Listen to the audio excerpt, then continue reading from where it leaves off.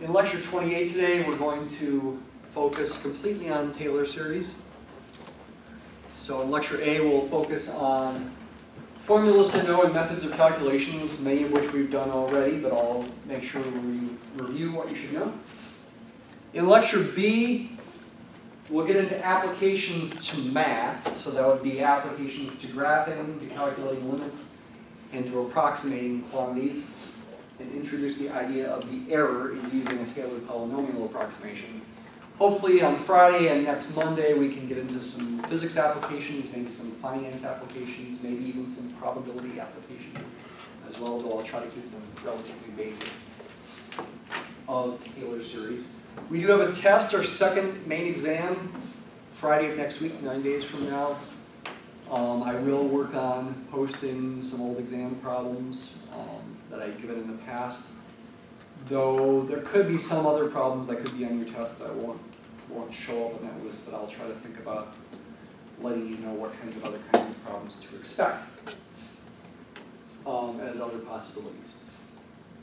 The exam will cover chapters 9 and 10 completely, but also part of chapter 8. At the last exam, I believe we got through section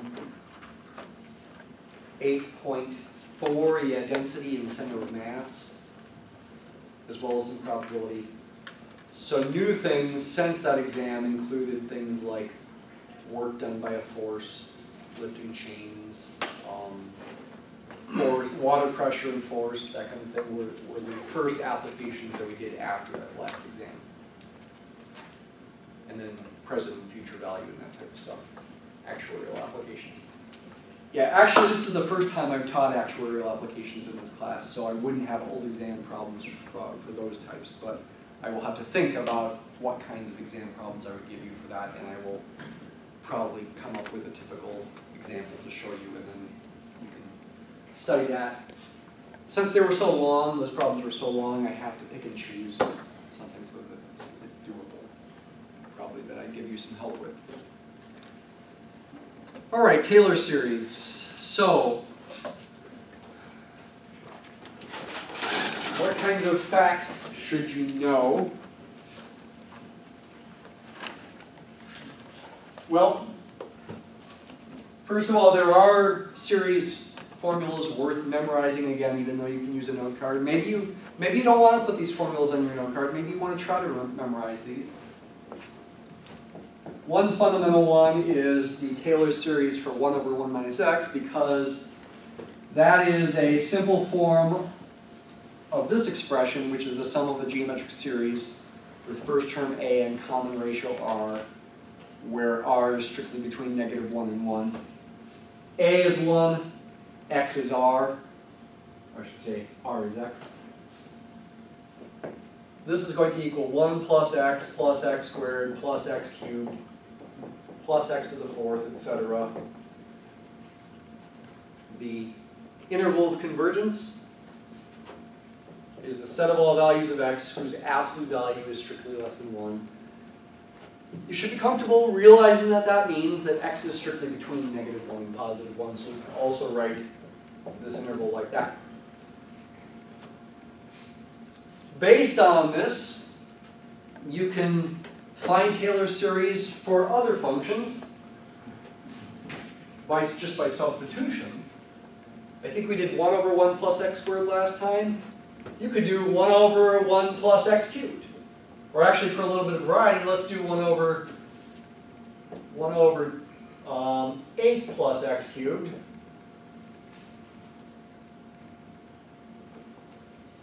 Through a little bit of algebraic trickery and use of this formula, you can figure out the Taylor series for this.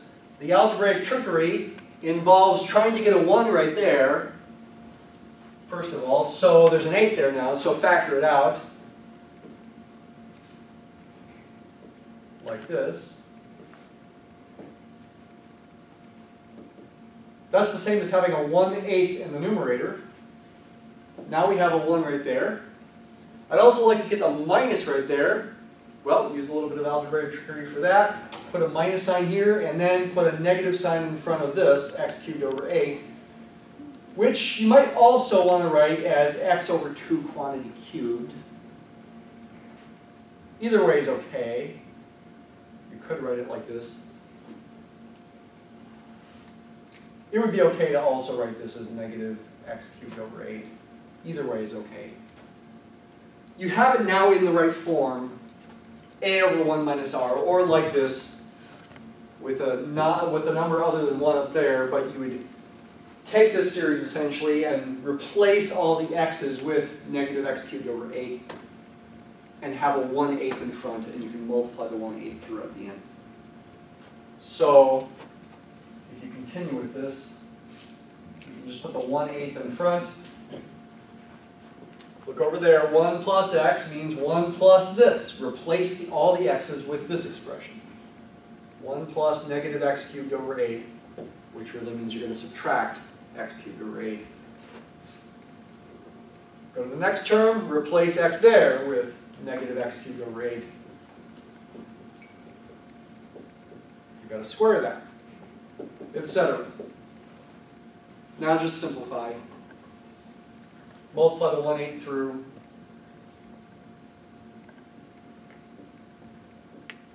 And square this, for example. X cubed squared will be x to the 6th. 8 squared is 64, times another 8. What's 8 cubed? 512, I think. I think that's right.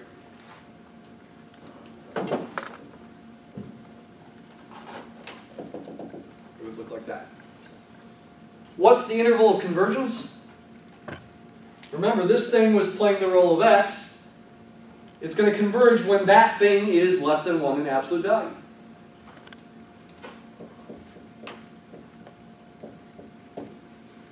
Because of the absolute value signs, we can get rid of the negative sign. 8 is also positive. This is equivalent to saying, ultimately, that the absolute value of x cubed over 8 must be less than 1.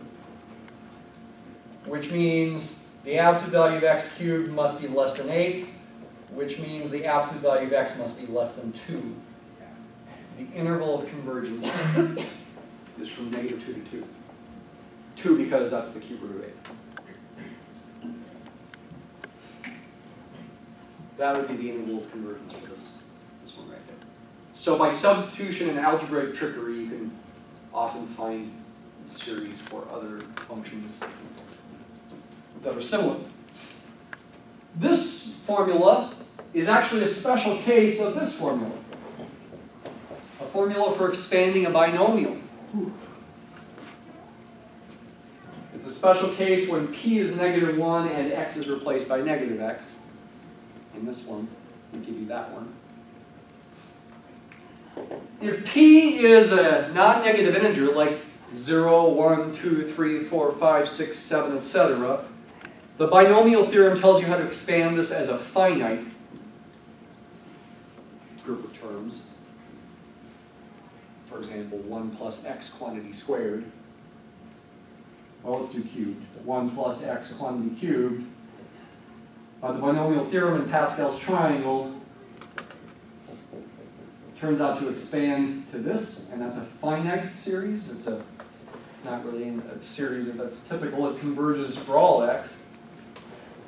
So what I'm about to write down is really only new in the case where p is not a non-negative integer. It's not 0, 1, 2, 3, 4, 5, 6, etc. It could be a fraction. It could be a negative number.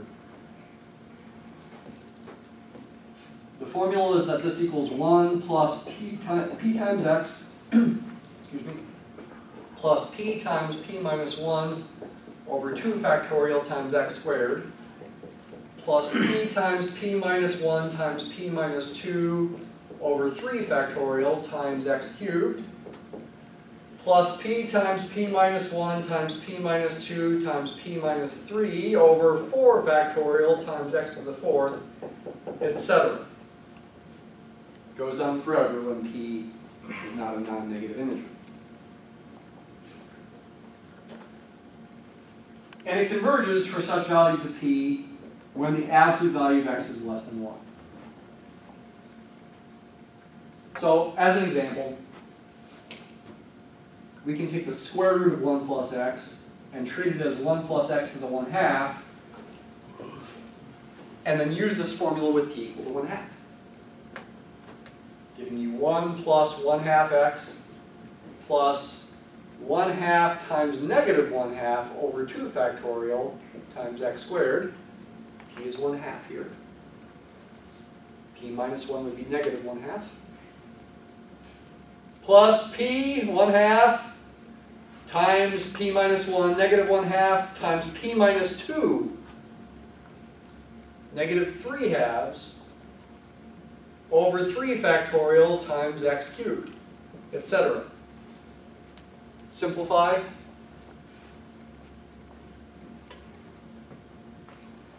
You're going to get a negative sign there, negative 1/4, and then divide that by 2 factorial means divide by 2 as well. You get minus 1/8 x squared. And then with this one, 2 negative signs are going to cancel to give you a positive quantity. The 3 there can be thought of as canceling with the 3 from the 3 factorial there. Really, we're going to have, it looks like 4 2's that we divide by 2 to the 4th, which is 16. That's the way it looks to me here. It looks like it's going to be plus 1/16 x cubed. I did show you how to check this last time. Actually, I might have only done this in the second section, which is where I ultimately videotaped what I put on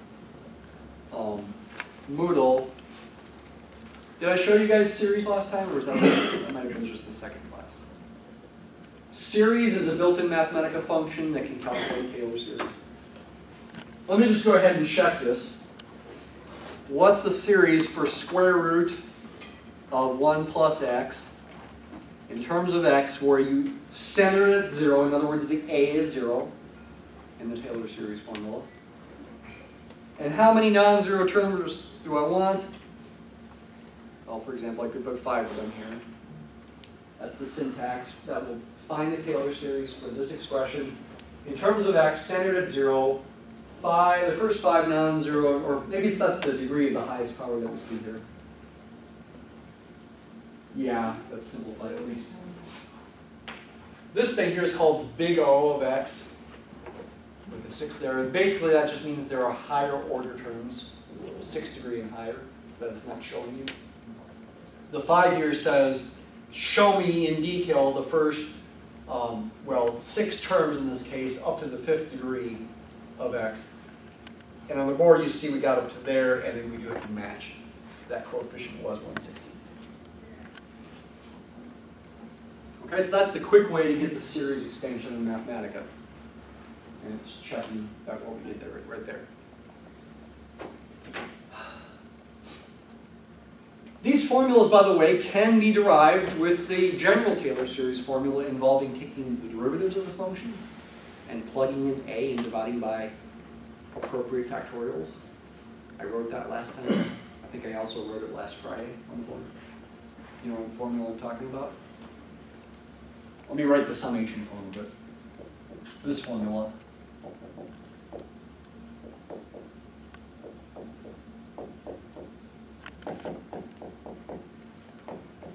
You can use this formula to derive these 2 expansions.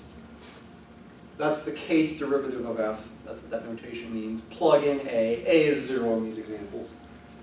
Divide by k factorial. X minus a is x minus 0.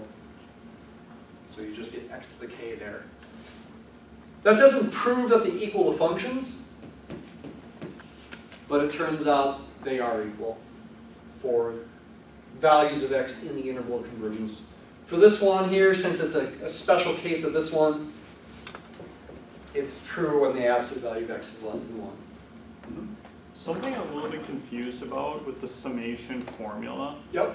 So the kth derivative, oh, never mind, that's the derivative of a, not times a. Yeah, the derivative of f evaluated at a. Okay, I was confused. Plug in a into the derivative. Yeah, in that case. Again, typically a is 0. Actually, this is a little funny. When a is 0, Taylor series aren't always called Taylor series. They're sometimes called the MacLaurin series. Okay, so if you've ever heard of the MacLaurin series, the MacLaurin series are Taylor series when a is 0. But we usually just focus on calling them Taylor series because it keeps it simpler. A is 0 is the most common thing to use, though sometimes you use other values of What else is worth remembering? How about those series for sine, cosine, and e centered at a equals 0? Sine of x is x minus x cubed over 3 factorial plus x to the 5th over 5 factorial minus x to the 7th over 7 factorial. And the pattern continues.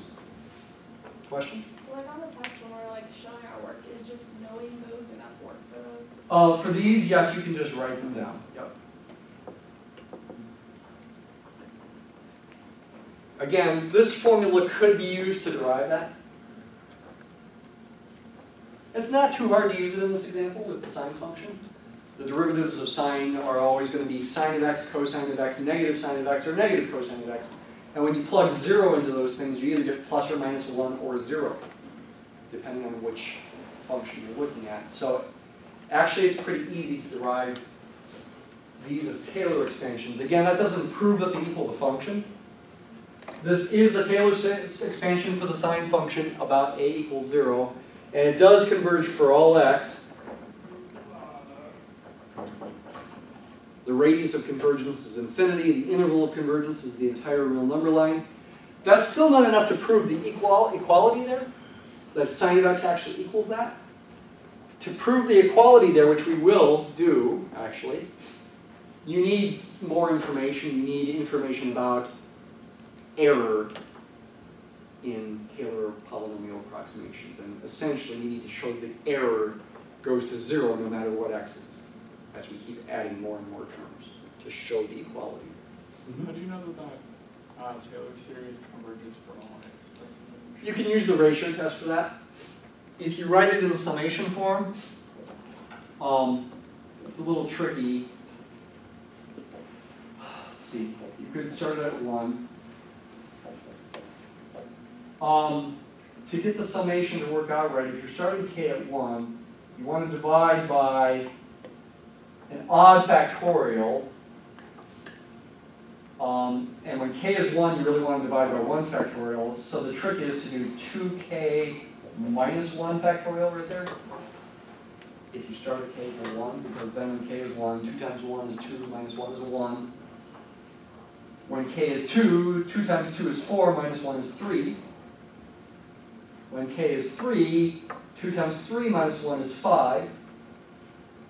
So it's a little trick to make sure you're dividing by the right factorial. As far as the power of negative 1, you want the first one to be positive 1 and the second one to be negative 1. Using a k plus 1 here would be good enough to make that happen. Because then when k is 1, this would be 2. Negative 1 squared is positive 1. When k is 2, this would be 3. Negative 1 cubed is negative 1. That'll make the signs oscillate. And then the power of x is the same as what you were taking the factorial of, so you can use 2k minus 1. When you write it in that form and you try to use the ratio test, treat this as your a sub k for the ratio test. Factorials will cancel in such a way as to make the limit in the ratio test always less than 1, no matter what x is. In fact, I think it's 0 no matter what x is. And that will imply the series converges no matter what x is. The radius of convergence is infinity, and the interval of convergence is the entire real number line. I'm not taking the time to check that, but I'm telling you, you should believe me, it really does work out that way. The cosine function is a similar expansion except with all even powers and even factorials. Starting with 1, which you can think of as x to the 0 over 0 factorial, ignoring the fact that 0 to the 0 power is undefined, not worrying about that fact. Minus x squared over 2 factorial plus x to the 4th over 4 factorial minus x to the 6th over 6 factorial, etc.